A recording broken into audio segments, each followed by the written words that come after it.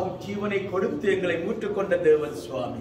அப்பா, அழிவின் பாதைகள் நாங்கள் சென்ற வேளையில் எங்களை தூக்கி எடுத்து கண்மலையின் மேல் நிறுத்தினவரே, உமக்கு கோடாடி கோடி ஸ்தோத்திரங்கள் ராஜா.